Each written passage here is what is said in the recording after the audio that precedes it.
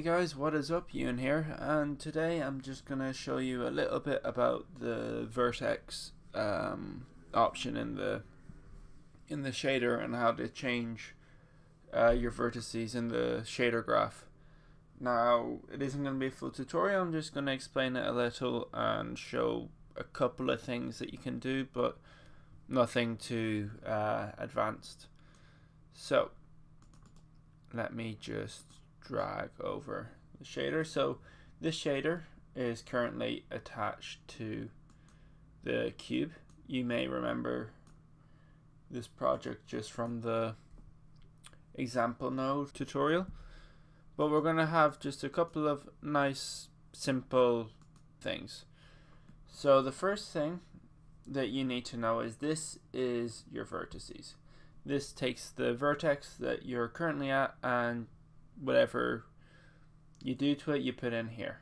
So the first thing you need to do is get the position and position of object. So this is getting your vertice on the object. Now I'm gonna do something very simple. I'm just gonna scale this up. So I'm gonna have scale, I'm gonna have the position, I'm just gonna have a multiply node here, throw the two together and throw it into the master, save that.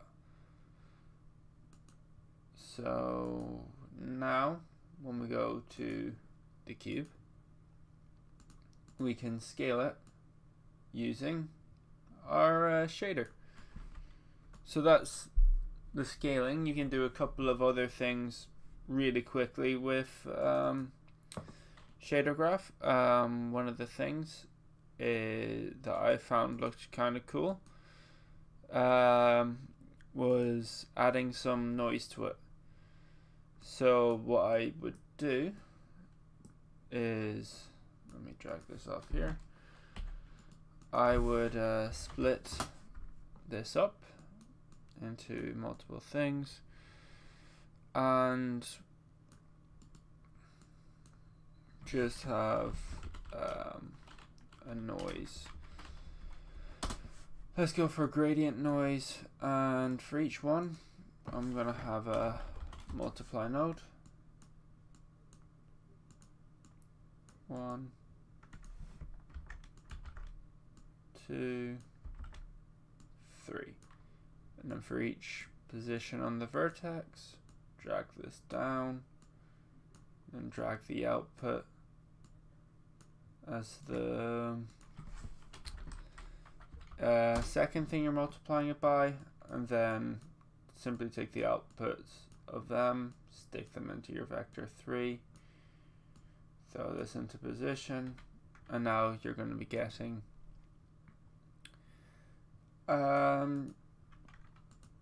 something kind of weird. If we give this all a minute to update, it should be updating. Maybe if we put it on a sphere, it will show us more. There we go. That's exactly. So this is changed it into a little weird ball. And yeah, so as you can see, it's really easy to edit it in shader, whether you're just doing a simple water effect or lava effect like I've done in previous videos, or you just want to change it up a little. It's a fun thing to mess around with, and if you're willing to write your own custom nodes, I don't see why you could not make your own procedural planets and stuff like that on shader graph. So thank you guys for watching. Hopefully I've shown you guys a little bit more about the vertex option and just how easy it is to change the vertices using shader graph.